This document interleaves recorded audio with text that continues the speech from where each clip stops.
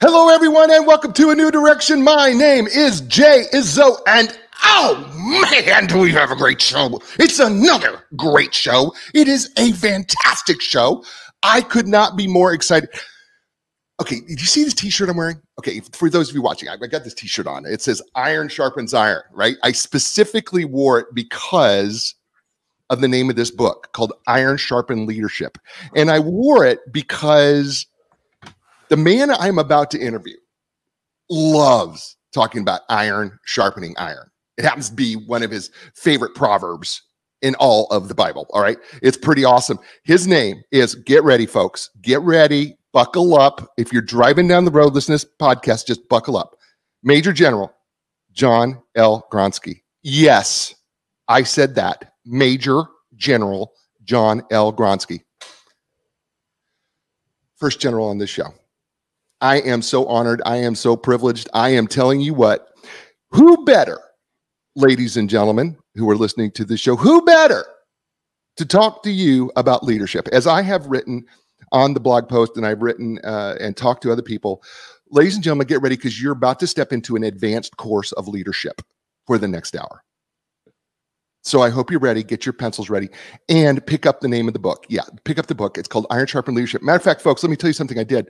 I not only picked up the book, I actually bought the Audible book and I'm listening to the Audible book again. I've read this twice and I'm listening to the Audible book in my car. Get it. It's that good.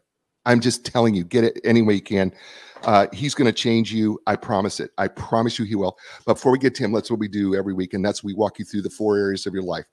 You know, what's interesting is that Major General John L. Gronski in his book, Iron Sharpened Leadership, talks about that we really have to be training the physical, mental, emotional, and spiritual. Isn't that interesting? That's the same thing that Command Sergeant Major Tom Satterley said, who is Delta Force operator. It's the same thing that Major Jason Van Camp said, who is a Special Operation Forces Green Beret. It's the same thing that Captain John Havlick said to us, who is a Navy SEAL. It's the same thing all of them say. You've got to be training those 4 areas every day. And you know what else they kind of say? They kind of say all the same thing. If you're not growing, you're dying. In all those areas, because you can't, there's nothing about staying static. So folks, let's check in on your training right now in those 4 areas of your life, right? And what do I mean by training? Okay, so let's take the physical. We're going to rate you on a scale of 1 to 10. 1 being your training's not very good. 10 being, man, your training could not get any better, right? And then what we're going to evaluate you, let's say physically, is like exercise, eating right, getting enough sleep, drinking enough water. If you were to put those all together and you say in the last week, how have you been doing in those areas training, and you put that all together, what kind of number would you give yourself on a scale of 1 to 10? 5 being average. Now, here's the point. The point is not what the number is, because that's just the starting point, all right? So if you're a 3, I don't want you to beat yourself up because you say I'm a 3. What I want you to do is go, okay, I am a 3, but how can I get to a 4? That's the goal. And if you're a 7, how do you get to a 7.5? Or if you're a 9, how do you get to a 9.25? Right? What can you do to improve? Though that's the point of this exercise. Not to beat yourself up, but to get yourself better. All right? So there's your first number. Second number is the mental number. Right? And what do I mean mentally? My wife has this great statement. She says, don't be a mental loafer. Don't just sit on a couch and let things come at you. You need to be an active participant in your mental training, meaning that you could read a book, right? We need to grow in our wisdom, our knowledge, our understanding of what we do, the people, how we interact with others. We need to take and be an active participant in that role. That can mean reading a book, but it can also mean doing some other things to improve our mental agility, like taking up a new instrument, learning a foreign language, studying another country. There's a variety of ways that we could be active participants in our mental growth, right? In our mental training. So on a scale of 1 to 10, how would you rate your mental training? Right? Now you have 2 numbers. Third number is the emotional training. We've been in emotional training. By the way, we're generally in emotional training every day, but in the last couple of years during the pandemic, we have been in some severe emotional training. Right? Daniel Goleman, a great psychologist who talked about emotional intelligence, could go on and on and on about emotional intelligence, emotional quotients. We're going to break it down to just 2 areas. First is, how well are you able to control your emotions under pressure and stress and under fire? Right? That's the first one. The second one is how well are you able to understand and tap into the emotions of others? Now, let me just say something about this, because General Gronski says something in the book that really struck me about that. And I don't talk about it when I talk about this. But you know what the truth is? It would be very difficult to understand the emotions of someone else if you really are not aware of your own emotions. And if you're not emotionally aware, how can you expect to really be aware of someone else's emotions? So we need to really tap into that. So if you were to talk about your training emotionally, what number would you give yourself? All right. And then the fourth area is the spiritual area. And people say, I'm not spiritual. We're all spiritual, right? We really are. You know, the truth of the matter is, when things go bad, we will run to something in order to try to relieve it. And whatever that thing is we run to, that's our God. And generally, you know, if you don't have yourself hooked up right, those things go bad. Right? So what brings you back to a place of centeredness? What brings you back to a place of peace in the midst of chaos? Is it God? Is it meditation? Is it yoga? Is it General Gronski talks about prayer and meditation, maybe some positive psychology. What brings you back to a state of centeredness and peace? You know, how's your faith? Right? Which grade would you give your training in that area? And I like to add not only that, but is it working for you? And if it's not, what do you need to do to change it? Right? So what number would you give your spiritual training? Those four areas, those four numbers are like the legs of a chair, right? If they're uneven, it would be like sitting in a chair that has uneven legs, which is bad on your posture. At the same time, if the chair legs are too low, you know what? You can't eat at a table normally, right? So we want to bring our chair legs up to the same place, and we want to make sure that that we are not only have them at the right height, but also that, you know what, we have them all together. And speaking of someone who does, his name is Major General John L. Gronski. He's a U.S. Army retired. He currently serves as a senior mentor for the U.S. Army Mission Command Training Program, an adjunct fellow for the Center for European Policy Analysis, and president of Leader Grove, a leadership development and management consulting firm. He also does a lot of speaking, by the way. He does a lot of speaking. And he also works with leadership. I know he's currently doing things with leadership with the police departments across this country. General Gronski served for over 40 years in the United States Army and in the National Guard, and retired from the U.S. Army in 2019. He served as commanding general. He in the 28th Infantry Division, commanded the 2nd Brigade, 28th Infantry Division in Ramadi, Iraq. With over 5,000 U.S. soldiers, Marines, airmen, sailors, and Iraqi soldiers. He commanded a task force of 2,000 soldiers and deployed to the central region of Europe to conduct a force protection mission of U.S. installations in the wake of the 9/11 attacks. General Gronkowski completed numerous military schools, including Airborne School, Ranger School, the Infantry Officers Advanced Course, and the U.S. Army War College. His military awards and decorations include the Army Distinguished Service Medal with Oak Leaf Cluster, Legion of Merit with Oak Leaf Cluster, Bronze Star, Iraq Campaign Medal, Combat Infantry Badge, Ranger Tab, and Basic Parachutist Badge. He's got his MBA from Penn State Great Valley, Master of Strategic Studies from the U.S. Army War College. He is a trained Six Sigma Black Belt, which is kind of cool. He has provided oversight and mentorship to large, diverse implementation teams in Fortune 500 companies. He's a highly sought after keynote speaker. Hire him. You can learn more about how to hire him by going to johngronski.com. That's JOHNGRONSKI.com. Ladies and gentlemen, welcome to the show, and welcome for your first time ever to A New Direction, Major General John Gronski. Welcome, General. Hey, Jay, it's great to be with you. I love your energy and those things you talked about right at the beginning, you know, those four elements of fitness. That's worth the price of admission. So I know you start every podcast talking about those things, but people need to hear it. And it's just great to be on your podcast. Thank you for inviting me.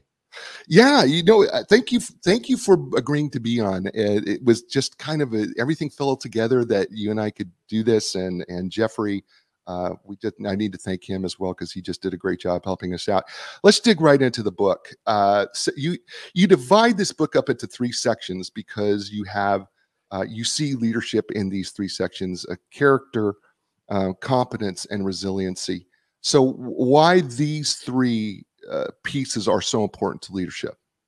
Yeah, the book I wrote, Iron Sharpened Leadership, it's really kind of like a lessons learned manual from what I've learned as a leader, leading large organizations over the past 40 years.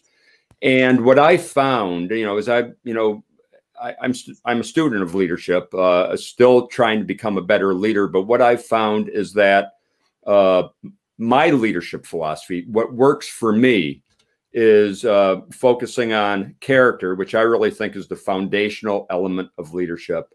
And then leadership competencies, which when I talk about leadership competencies, I talk about a leader providing a vision to an organization, a leader being able to communicate and develop relationships, and a leader having the courage to make decisions. And then the third element of my leadership philosophy is resilience. So the book is really based on my leadership philosophy. It's worked for me.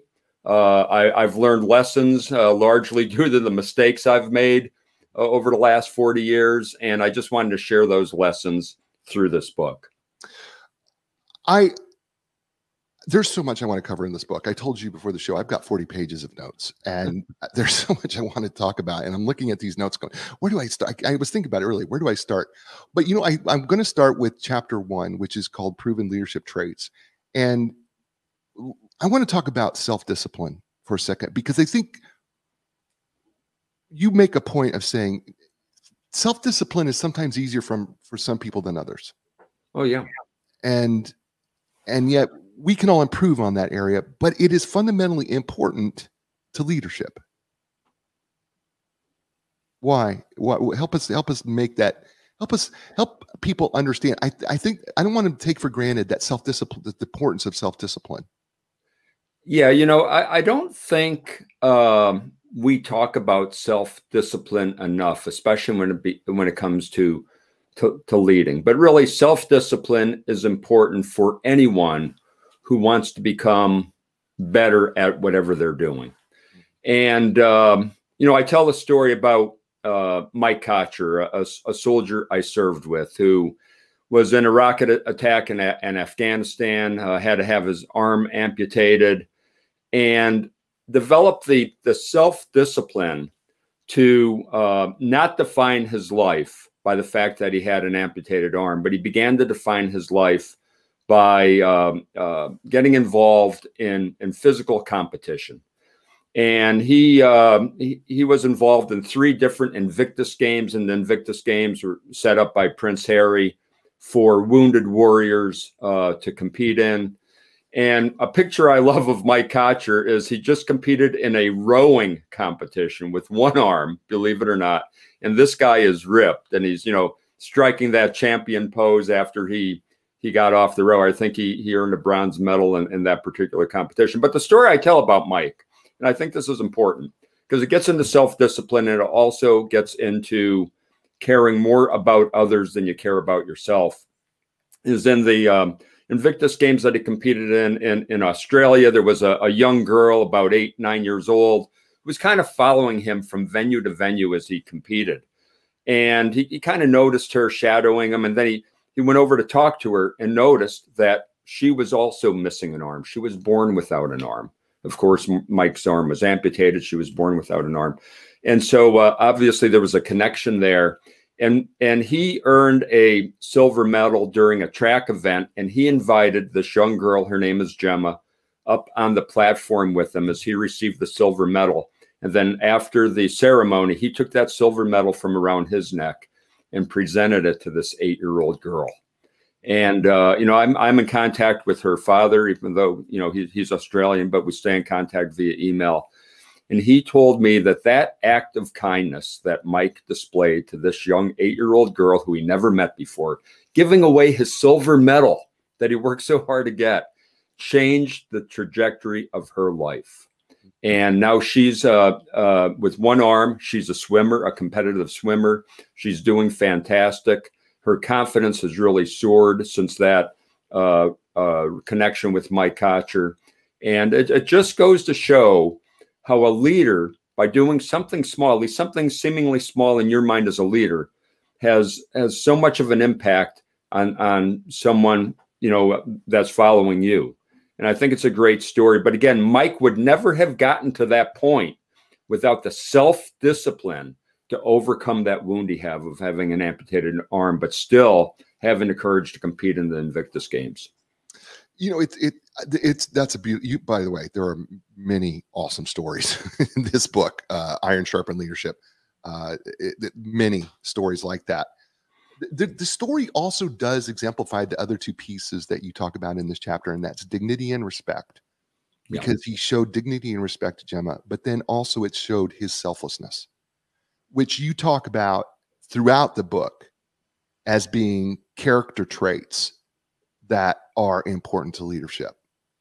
Maybe talk about those two real quick. Yeah, I think, again, character and, you know, integrity are foundational to leadership. You cannot lead unless you have strong character and strong values. And you know, as you mentioned, you have to show people that you lead the dignity and respect. You know, we talk a lot about toxic leadership, and I think it's impossible to be labeled a toxic leader, you know, somebody who's a caustic leader, if you treat those you lead with dignity and respect. And if you treat people in that way, you could even fire somebody in a dignified and respectful manner. So treating people with dignity and respect doesn't mean as a leader that you don't hold people to the standards, because standards are important, and we do expect high performance if we're going to have a high performing organization. But by doing those type of things and being a character-based leader, somebody with integrity, and then you mentioned care. And I think, you know, that is one of the elements of character, is caring for those you lead. And I say, you know, leaders have to care more about those they lead than they care about themselves. And let me tell you something, Jay, that is easy to say, very, very hard to do. I think the only people who are naturally hardwired to care about somebody else more than they care about themselves are parents. I think parents could naturally care more about their children than they care about themselves. But as a leader, you've got to be able to do that. And, you know, people say, well, you know, that's kind of risky. But yeah, you know, not everybody should be a leader, because leadership is fraught with risk. Right. And you know, I think everybody could learn how to become a better leader. But, you know, some people just, if you're not willing to give that, care more about the welfare of those you lead than you care about your own welfare, then you should probably step aside and let somebody else take on that leadership role. I could not agree more. I think it's an element that we miss in leadership, is the caring. And that leads me into the 3 V's, which is chapter 2, the 3 V's to achieve. And you have 3 V's. You have vulnerability, values, and vision. And it's that vulnerability piece that I don't think we consider when it comes to leadership. But that's a real, again, that's another thing you talk about throughout the book. Talk about the importance of vulnerability in leadership. Yeah.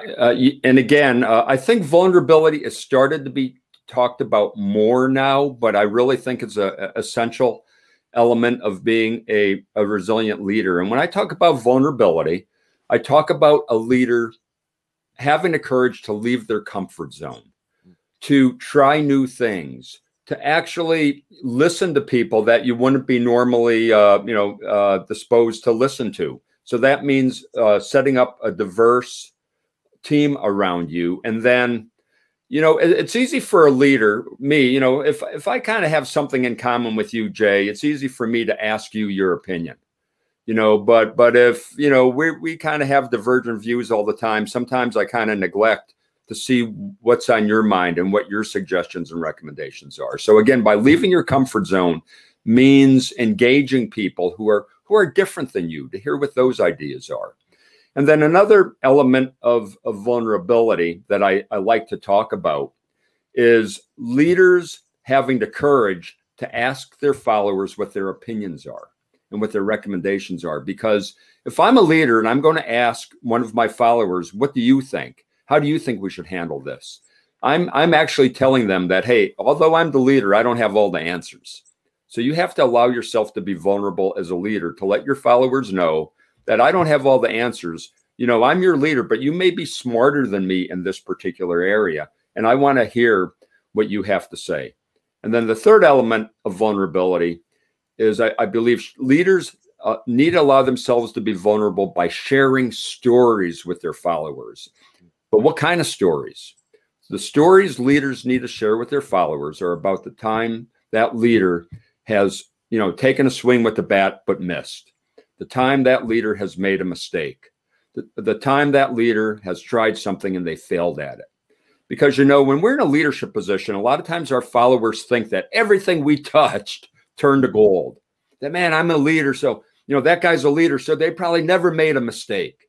And we know as leaders, Jay, that nothing could be farther from the truth. We've all made mistakes. So by a leader allowing themselves to be vulnerable, to share those stories about mistakes they've made and failings they've had with their followers, you're inspiring your followers to know that, hey, if they make a mistake, they could bounce forward from that.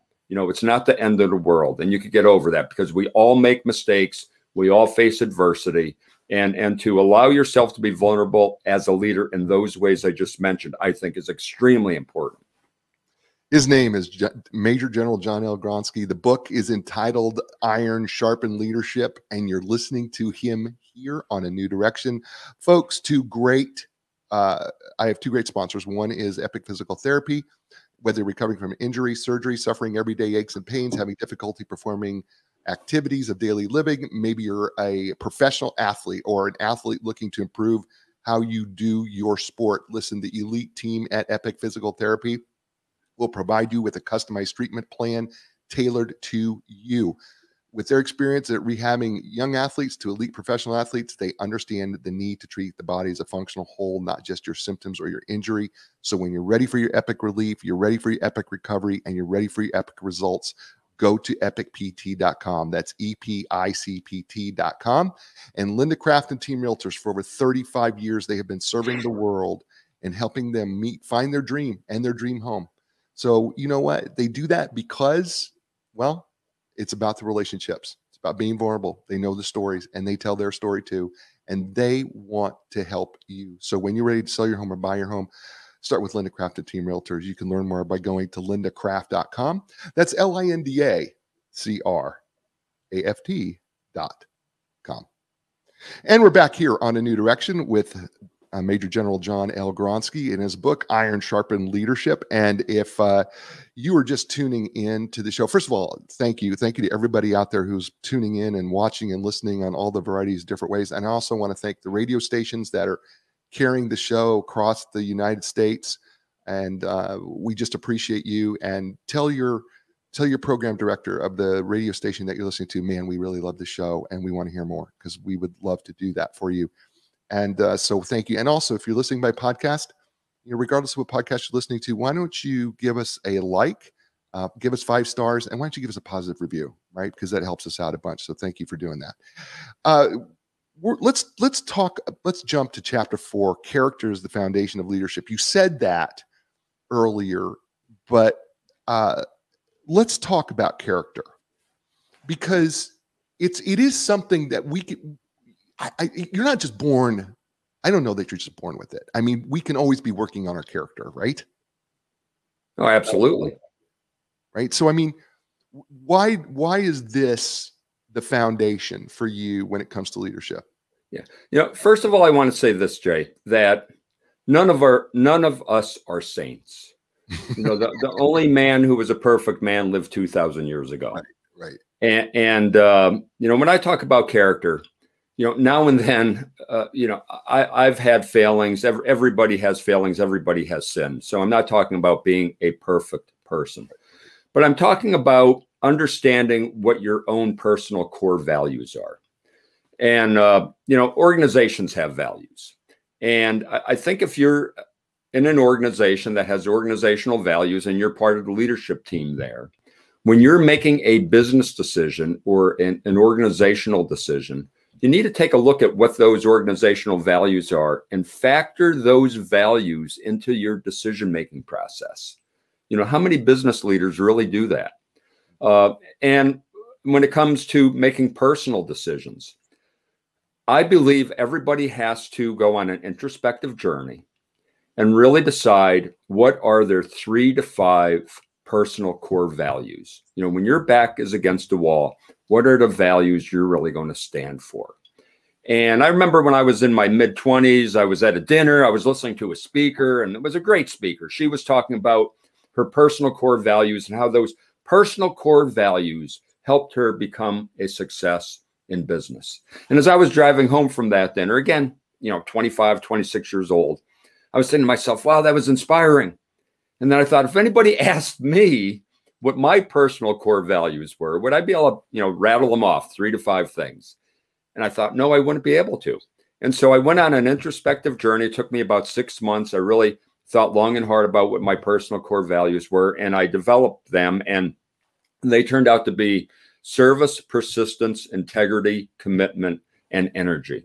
And I try to live my life that way. And when I make personal decisions, I try to factor those values into the personal decisions I make. So the point is, if you as an individual haven't thought long and hard about what your personal core values are, how are you ever going to factor them into your decision-making process when you're making personal decisions? And I think if we keep those values as something to orient on, we could live a better life from a personal perspective and also from a business perspective. By the way, I love your core values. That it's an acronym for SPICE. Exactly. It happens to be. I mean, that it wasn't intentional, but that's what it turned out to be. I get it. But yeah, it's kind of like, right, because it's kind of like the spice of life. I mean, it's kind of like it adds flavor, right? It's your core values add flavor to whatever you're doing. And I thought that was fantastic. And I was like, oh, that's pretty cool. I don't know if he did it intentionally. I said, I guess it kind of worked out that way, but that's really, really awesome. Yeah. Yeah. It kind of worked out nicely. And I guess, you know, God just directed me that way. But again, I try to make decisions based on those values and live by those values. So mine is vapor. Okay. Yeah. Vulnerability, authenticity, passion, optimism, and resilience. I love it. Yeah. I just feel like those are the 5 things for me that I have to live by. Yeah. Yeah. And see, that's the point, Jay, is, you know, understanding what your core values are is a very personal journey you have to go on. And so for those listening who haven't gone on that journey, I certainly encourage, no matter what age you are, to go on that journey and really think long and hard about what are those 3 to 5 values that are important to you. Yeah. And by the way, it didn't come out vapor. That wasn't the way it started, because my very first one was authenticity, because I just believe that being authentically who you are and who you were created to be is absolutely fundamentally important. Mm-hmm. And I believe that passion, that if you don't do things with passion, you're not really living out your purpose. Yeah. Right. I mean, so it didn't start out vapor. Probably like it didn't start out spice for you. I think that's my point here. It kind of came out, and then all of a sudden I mixed the letters up. I go, oh, it spells vapor, which by the way is kind of cool. So I was like, so that was kind of how it worked. I live in North Carolina, and Coach K is not always the most popular person in North Carolina, because we have 3 schools right where I live here in the Research Triangle Park, NC State, University of North Carolina, and Duke, of course. But you had an interview with him, I guess, and he talked about character being extremely important to winning championships. Yeah, you know, and actually, it wasn't me who had the interview with him. A friend of mine did, and I got this from him, that, you know, when he was interviewing Coach K about the importance of, you know, how to be a leader, you know, what Coach K's leadership philosophy was, and Coach K was really focused on character. And my friend said to Coach K, he said, Coach, he said, what does character have to do with winning a basketball game? And Coach Krzyzewski said, you know, character has nothing at all to do with winning a basketball game. However, it has everything to do with winning a championship. And I thought, man, is that powerful? And can't we use that in our life? That, you know, if you're not a character-based leader, if you're a toxic leader, yes, you are going to win now and then. But if you want to live a championship style life, that's where character comes in. if you want to win big over the long term, that's where character comes in. That is the difference, because we see in the news some tyrannical people win, but again, they won't have long-term success unless I believe you won't have long-term success unless you're a character-based leader. Yeah, I when I read that, I was like, I had never given that thought. I never had that thought in my head. And then once you said, I was like, wow, that just makes complete sense. I'm going to jump to chapter 6, what leadership is all about. By the way, when you go through this book, Iron Sharpened Leadership, I just want to say this to the people listening. Major General John Gronski here has actions and a spiritual element that at the end of each chapter. And he literally has actions that you can take at the end of these chapters that they're practical and pragmatic things that you can do immediately to start get on your journey in whatever he's talking about in that chapter. Both, it's physical, mental, it's emotional, and then there's a spiritual piece too that's connected as well. And that's what makes this book really, really special, by the way. Available at Amazon bookstores near you in all formats. In chapter 6, I want to talk about what leadership is all about. And you start with a quote at the beginning of every chapter. And this comes from the Infantry Journal in 1948. It says, "No man is a leader until his appointment is ratified in the minds and hearts of his men." And you have a leadership lesson by a Marine by the name of Michael Burghardt. And I would love it if you would share that story and explain what leadership is really all about. Yeah. And this is a great, inspiring story, and I'll try to be as brief as I could. But bottom line, September 19th, 2005, Ramadi, Iraq. I was a brigade commander there. And I had one of our lieutenants conducting a mounted patrol. His patrol, it had 4 up-armored Humvees. An up-armored Humvee is a wheeled armored combat vehicle. And as he was conducting this patrol, he began to get small arms fire from insurgents near a railroad bed. And this lieutenant, his name was Lieutenant Dooley, he began to maneuver his 4 up-armored Humvees toward that insurgent position so they could make contact with him and destroy them. And as he was maneuvering in his up-armored Humvee, a roadside bomb, subsurface roadside bomb, detonated underneath his Humvee, instantly killing Lieutenant Dooley and the 2 soldiers in that Humvee with him. Sergeant Egan from the Philadelphia area, and Specialist Fernandez, who was from the Reading, Pennsylvania area. 3 of them killed instantly. Very, very, very sad. Anyway, when we would have attacks like this occur, and we had plenty of them, because during one year we conducted operations there, we had over 1,000 IED attacks against my brigade, believe it or not. I mean, it's phenomenal. And we had Gunnery Sergeant Michael Burkhart who was the explosive ordnance disposal team leader, went down to that site with 2 young Marines, and they were going to conduct a post-blast analysis to determine the tactics, techniques, procedures the insurgents were using so we could try to prevent these attacks from happening again in the future.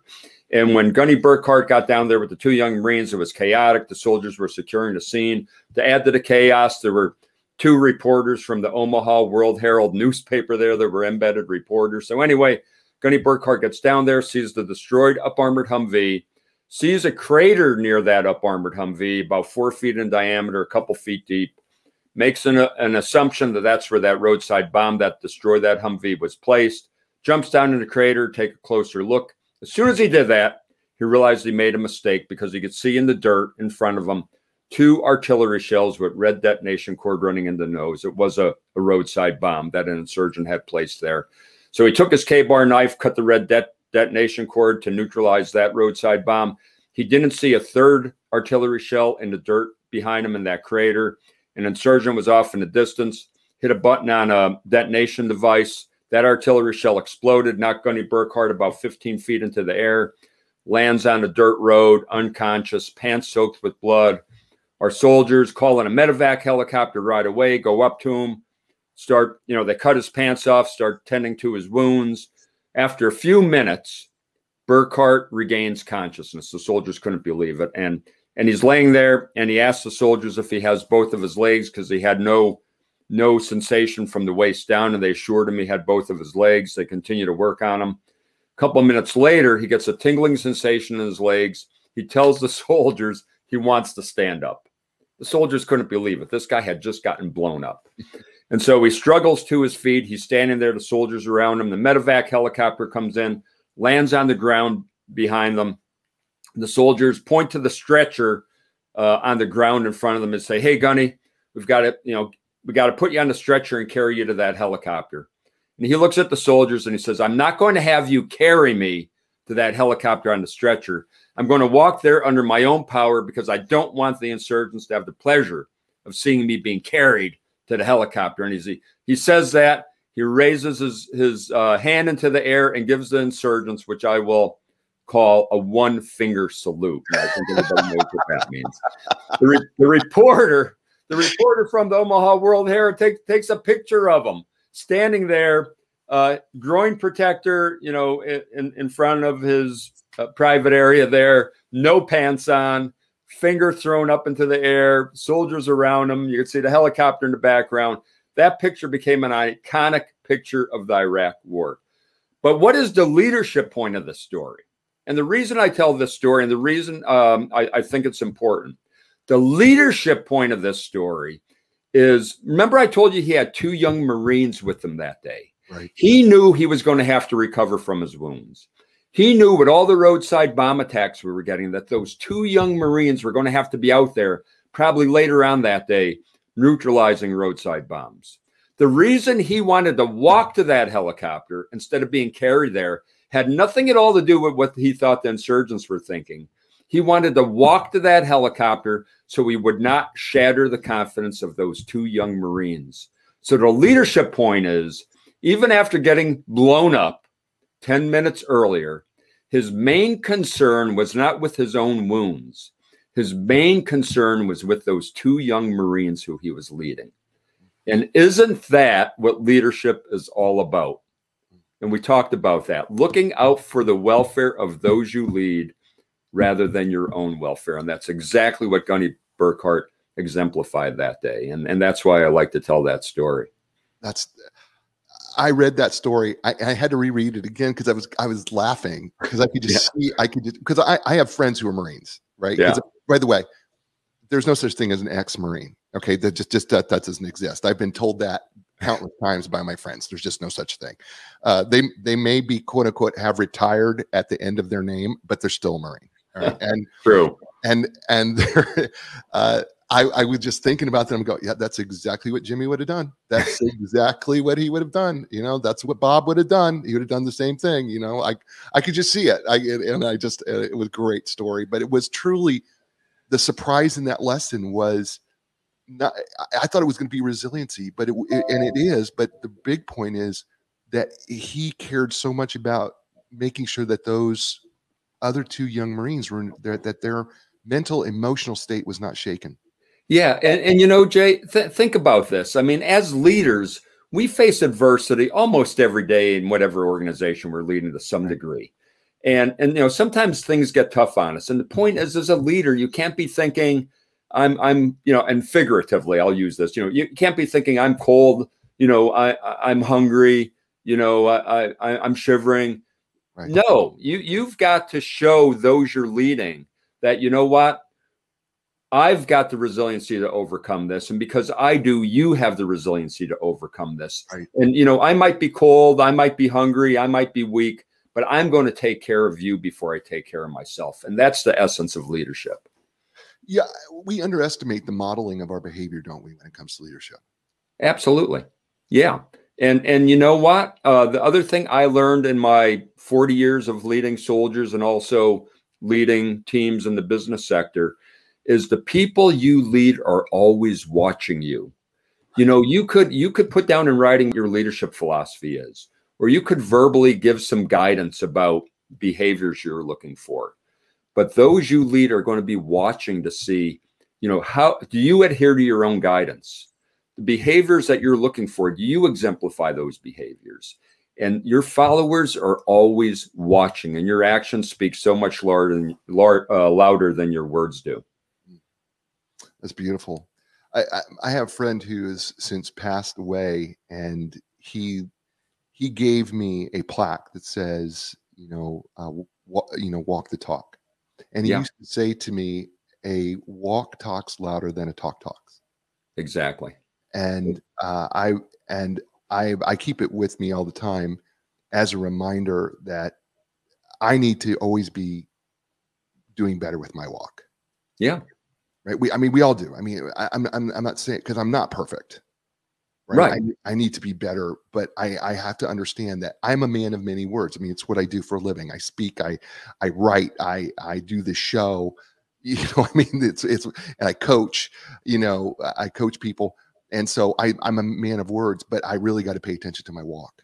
Yeah. Yeah, no, it's true. And followers will be watching, and it's important. You know, Jay, if I may, Sure. you know, I think we might be ending soon. I do want to talk just a little bit about the title of that book, Iron Sharpened Leadership. And you mentioned at the beginning, sure, it's based on really one of my favorite Bible verses, Proverbs 27:17, which reads, "As iron sharpens iron, so one person sharpens another."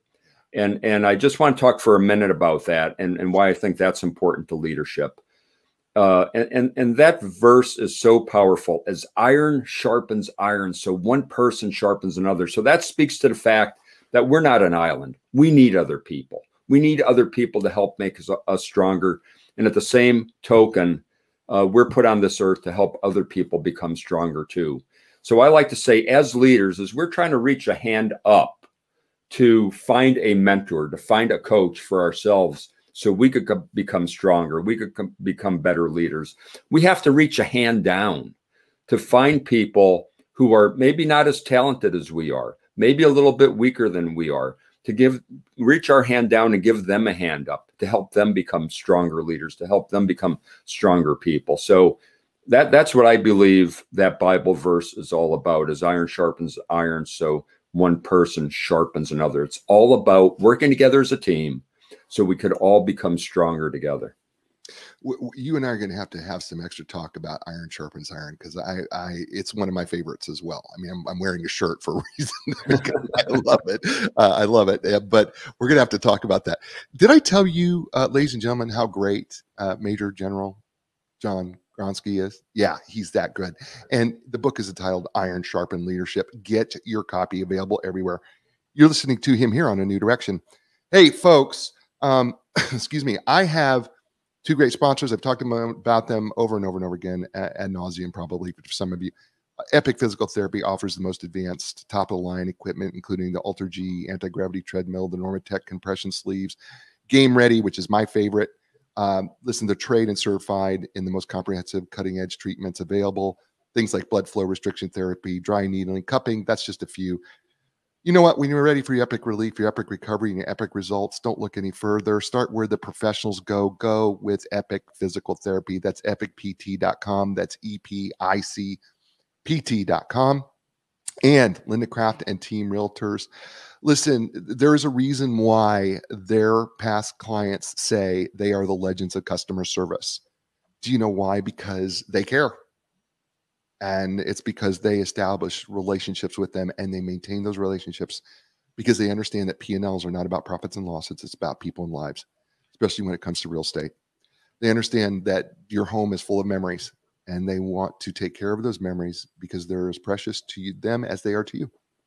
And so when you're ready to start your real estate journey, whether that's selling your home or buying your next home, start with Linda Craft and Team Realtors. You can learn more by going to lindacraft.com. It's LINDACRAFT.com. And we're back here on A New Direction with Major General John Gronski. The book is entitled Iron Sharpened Leadership. And I hope you're enjoying it as much as I am, because I feel like I'm sitting at the general's feet and I just get to absorb all of this. And I feel bad because I'm like going, I feel like I'm getting so much more out of this, and I'm trying to do this because I want to help everybody out there, but I feel so selfish right now because I'm so enjoying every moment that I'm having with you, and the time is running so fast. So let's get back to it. Chapter 14, Leading with a Purpose. Let's talk about how important shared purpose and finding meaning for your people is. You know, Jay, I'm so happy you brought that up, because I've been thinking a lot lately about people with, struggling with post-traumatic stress. Right. The fact that there's a suicide crisis in our country.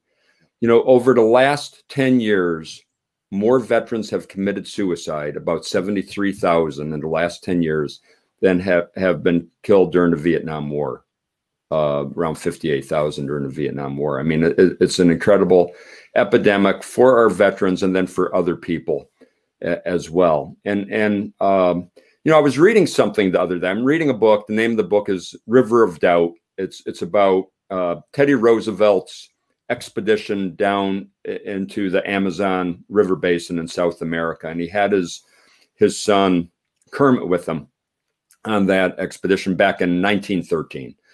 And there was a passage in that book that made me think about how to help people struggling with post-traumatic stress and why purpose is so important. And there was a passage in there that talked about Kermit, and it talked about how he was only in his 20s then, but it talked about even up to that point, he was struggling with depression in his life, and how at points during that expedition, when he had a purpose, he just dug into that purpose, and he wasn't depressed, and he felt fulfilled. And then, as it turned out, I think it was in 1942, in his mid-50s, he ended up taking his own life when he was serving in the Army in Alaska. And I thought to myself, one of the best things we could focus on when we're helping people struggling with post-traumatic stress is to help them understand what their purpose in life is now. If it's a military veteran, they had a purpose while they were serving in the military, and they might come out, they might be retired, or they might have been medically retired, or just left the military, and now they're struggling perhaps with what their purpose is now that they're no longer serving in uniform. And I think the more we could work with veterans and what they're looking for is not a handout, they're looking for a hand up, and to help them find their purpose. I think that's so important. And same with leadership. Leaders have to help their followers understand what the overarching purpose of their unit, their organization, their team is. And I remember when I was over in Iraq, commanding 5,000 soldiers and Marines, every day could feel like Groundhog Day in a way. A tremendous amount of various attacks, a very volatile and dangerous situation. And I was really clear whenever I would talk to soldiers and Marines to help them understand what our purpose was, what I believed our purpose was, that I would share with them. I believed our purpose when we were conducting those combat operations in Iraq. And I would tell them this: the reason we're here putting our own lives at risk, the reason your buddies are putting their lives at risk, and some of them have been killed, is to keep our families and friends in America safer back home. And to me, that was the overarching purpose of why we were there. And I tried to convey that to those that I led. And I think if leaders could help convey that overarching purpose to those that they're leading within their organization, it helps people embrace something larger than themselves. And I think that's very important. Well, it is important. And it's important for, first of all, 22 veterans commit suicide a day is what we know on average. And it is a tragic number. And part of it, and excuse me, General, for saying this, but part of it is I just don't feel like we do a very good job once we take them out of the field, helping them transition into some sort of civilian life where they do have a purpose, and that they do have a place where they understand that they're needed, wanted, and that they have a lot of skills and opportunity to give. I have had the fortune and privilege to work with a number of our young men and women who have served and help them try to find another career after they've served. And I just believe that we just could do a better job helping them find that purpose, I believe. And if you're somebody, there are places, people, I'm just going to encourage you to volunteer, that you can, to just help people like these veterans, help them find a place, because you don't know what kind of service. But I'm also going to say this about people who retire. Retirement is, if you do not have a purpose after retirement, you will die quickly. And that's just a fact. I'm speaking now as a psychological professional. That's the reason why. And we have to find that purpose And that's absolutely critically important. Matter of fact, you have a quote from Colin Powell, who famously has said, optimism is a force multiplier. And it is absolutely true that when we have purpose, that provides some optimism. And if we can apply that purpose with passion and optimism, we become an unstoppable force. And as you talk about Peter Drucker, who was, I guess he was near 90, was still thinking about, what his next book was going to be. And I think that's critical. Yeah. I think when Peter Drucker was in his 90s, somebody asked him what the favorite book of his that he wrote was. And he said, it's the next book I'm going to write. And I thought that was just an incredible attitude. And then, as you mentioned, Colin Powell, who unfortunately passed away about a week and a half ago, what a great leader he was. And he talked about optimism being a force multiplier, just said. And the way I define optimism is a leader believing and convincing those they lead that tomorrow is going to be better than today. But that doesn't just come with saying that. The leader has to put together an action plan that's believed by the followers. So they truly believe we're on a path to make tomorrow better than today. It's not just about saying it. It's about having a plan to get there. And I think that's the difference between a leader with rose-colored glasses on and a leader who could set a path forward that's believable to their followers, so you could have success in whatever team you're leading. And Colin Powell was right on when he said optimism is a force multiplier. That's beautiful. Let's move to section 3, resilience. And chapter 32 is called spiritual fitness. And you have a story that I laughed out loud, and I think my wife thought I was crazy because I laughed so hard, about a brigade, September 2005, Ramadi, Iraq brigade, and you had a brigade chaplain, and you had a little story. Why don't we talk about that and that story and resilience and spiritual fitness? Yeah, I think the story you're referring to is I was out there doing battlefield circulation. I was in my up armored Humvee with a few other up armored Humvees in my personal security detachment, and I had the chaplain, my brigade chaplain, riding with me in the Humvee that day. And we go out to see a unit, and we go through the city of Ramadi, and there were people out there, and things seemed somewhat normal, for as normal as it could appear to be in Ramadi in 2005. And then on the way back to our forward operating base, not a soul on the street. Nobody was on the street. It was midday, and no cars, nothing. And we were experienced enough to know that when you see the operational tempo of the city slow down like that, that there's probably going to be an insurgent attack. And so, we're kind of like our spider senses are up, and we're a little bit tense, just observing a little bit of the banter that we usually have inside of the vehicle settle down. And the chaplain finally spoke up, and he said, "Fear not, God is with us." And we had, an up armored Humvee, there's a gunner's compartment, and the gunner is somewhat exposed up there. And the gunner heard the chaplain announce that, and he yelled down to the chaplain, "Chaplain, God might be down there with you, but he's not up here with me." And about 5 seconds later, an insurgent fires a rocket-propelled grenade, and it hits the protective shield around where that gunner was. And it just kind of bounces off, skips up into the air, and, meters away from him, explodes in the air and doesn't harm anybody. And the gunner, called right down to the chaplain without missing a beat. He said, "I stand corrected, chaplain. God just arrived." and that also speaks to the fact that humor is important. As a leader, humor is important, and humor kind of cuts down on tense situations and on stress. And it's just that type of humor that the soldier who was like a specialist, in E4, without missing a beat, he just called right down, and everybody just broke up and laughed. And it just kind of ended the stress to a degree.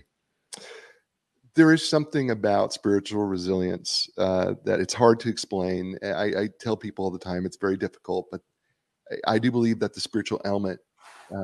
I remember Major Jason Van Camp went on to this show, and he talked about the spiritual element of having heart and going, the ability that there's something inside you. There is a spirit inside you that helps you go on in the midst of circumstances.